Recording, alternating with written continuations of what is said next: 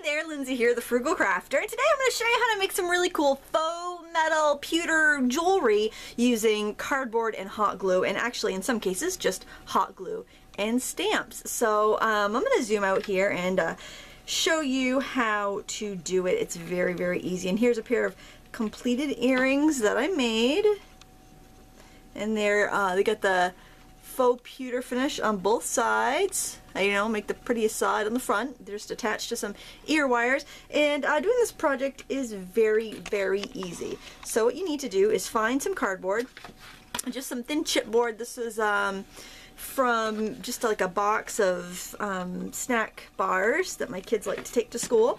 And you just want to cut a couple simple shapes out. If you want, you can draw it on first. Like I could draw like a simple little teardrop. And what I like to do is draw one, cut it out, and you can see that this cereal box type material cuts really, really easy with my scissors.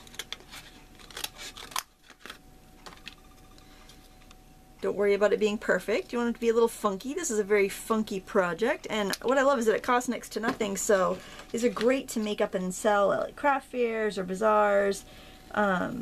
Even something the kids can do. The kids could paint these if you did the hot glue part.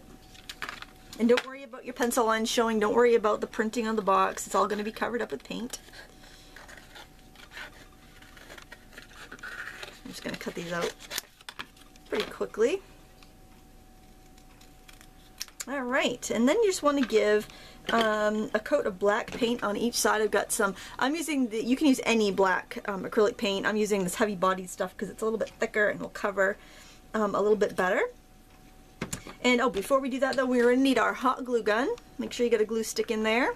And what you want to do is just make a design on the teardrop. I'm working on a silicone mat, so I'm actually just going to kind of drizzle it across there, kind of like I was drizzling chocolate on something, and then I'm very carefully, without burning my hands off, gonna stick my finger in there and just pull that out of the way so it doesn't glue it to my mat. I'm gonna do the same thing here. Try to keep them somewhat similar since they are a pair. I can go another swipe across the bottom. It's easier to avoid globs if you're gonna start off the earring. And it doesn't take much to really give you a cool texture. Woo. And as soon as that dries, you're going to flip it over and do the same thing to the other side. Don't worry about the glue strings. You can cut those off later. I'll zoom in a little bit. You can see this a little bit better. Just going to start off of the shape and just drizzle it back and forth. Alright, so do that to the other side of your other one too. And I recommend making these in a big batch because there's a lot of kind of just hanging out and watching paint dry, watching glue dry, which is kind of boring. And I'm just going to roll up all this dried up glue so I can get it out of my way. This is just a Wilton cake decorating. It's silicone on one side, Teflon on the other. Works really great as a craft mat. The only thing is it wants to roll up on me sometimes. Alright, so I'm just going to grab this other one here that we only did on one side just to show you how to apply the paint. It's glue strings everywhere. If you have glue strings, just take your scissors. If you have any little blobs over the side, just snip it off like that. And then use a brush and just paint some acrylic paint on there. Oh wait, before I paint that, I want to show you one more thing that you can do. I'll show you how to get this medallion here. And what you want to do is just squirt a generous gob of glue there. And you want to let that set up for a couple minutes. Well, it depends really how hot your glue is and how warm your craft area is, because you want it to set up a little bit before you put a rubber stamp in it. Then you want to ink up your rubber stamp. I love these big cubes. I don't know if they still make them anymore or not, but just ink up any stamp design with clear ink, and that's just going to protect your stamp. And then just kind of place the stamp right in there. You can see I did one already. I'm going to peel that one off in a minute to show you. Okay, while that's sitting and drying, we're going to go back over here to our little teardrop. Woo! There we go. There it is. And we're going to use our black acrylic paint, and we're just going to paint this. Make sure you get down in the nooks and crannies. And you know, you can really be as freeform as you want with this. It's just kind of like a fun, I think it kind of looks like the precious metal clay a bit when you're done, but it's certainly a lot cheaper. So then you just want to let that dry, paint both sides and let it dry. I have, let me zoom out a little bit. I have a homemade drawing board that I've shown you how to make before in one of my videos. It's basically a piece of 2 layers of foam core that I have stuck sewing pins, the straight pins into, and so the little points, the little heads on the top of the pins just hold my items really well while they're drying. So it's and I put a little ribbon on it because this is really light. I put a little ribbon on the end so I can just hang it up on the wall when I'm not using it. So let me just set that over there to dry. Now here is one that's already dry on both sides, and I'm going to show you how to apply the silver paint. I'm going to go back over here and zoom in. I'm telling you, I'm just like so slick with the editing today. The lack of editing. I got a little just any old silver craft paint. This is by Plaid. It's just a indoor-outdoor craft paint from Walmart, I think. Probably about $1 or so. You don't need very much because you're just going to be dry brushing over the edge. So grab your brush that you've just cleaned off.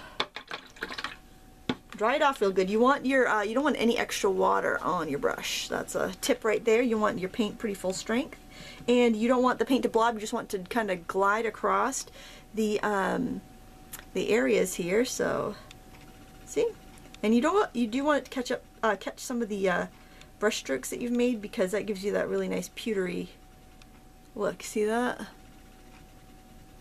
that cool? I love the way it catches the brush strokes. I'm doing it on the back. And I'm saying this is the back because I got a big blob there. It's not exactly pretty as the first one, but I still think it looks really cool. And I'm going to set that on my board to dry.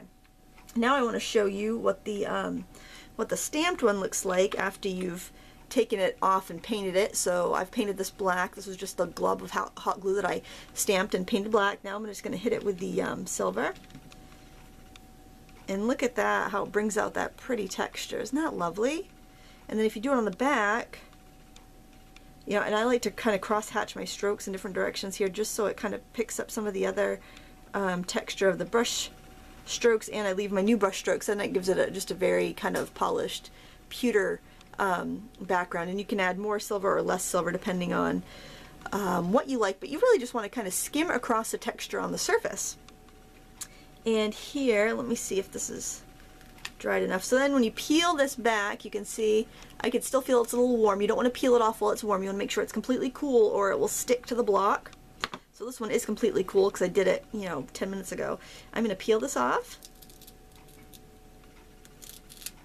You can see with this hot glue with a nice texture on it. And then just set it down on your mat and paint it. I'm not even going to wash my brush. I'll just go in with that black. You just want to make sure you get a good good coat of paint there. And again, when that's dry, you just dust over it with the silver. So that's how you make the pretty faux silver jewelry. And to finish off, what I did was I just punched a little hole with a tiny little hole punch in the corner of my little cardboard faux earrings, I guess you want to call them, and added jump rings and ear hooks. And that's how we got to that.